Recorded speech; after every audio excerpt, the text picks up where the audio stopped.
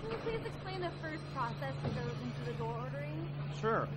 Let me show you back here. We begin by receiving our raw material, which is the Best Select FAS grade hardwood to go into our doors.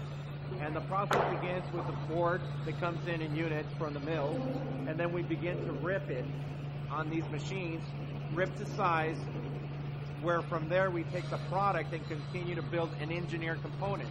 And let me show you how we go about doing that. Arturo, Willie had explained earlier about LVL, or laminated veneer lumber. Can you explain this process a little more? Yes, definitely. This is a key process in our manufacturing of building the doors, which is engineered laminated veneer lumber. It's the core of the door in order to stabilize it. And we have solid 1/4 inch face wood on top and bottom with 3/4 inch edge bands. What this will do for our doors is prevent the door from warping once it is installed. And it is a technique that is widely accepted now in the industry, which we began over 5 years ago.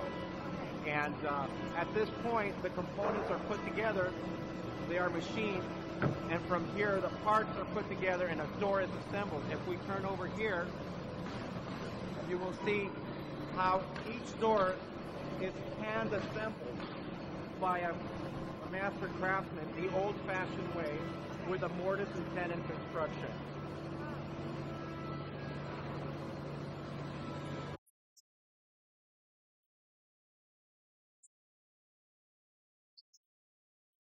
Basically are doing is we're taking 1.5 inch thick lumber, our solid lumber, and resawing it into 1/4 inch thick material that will be laminated on top and bottom of our engineered style.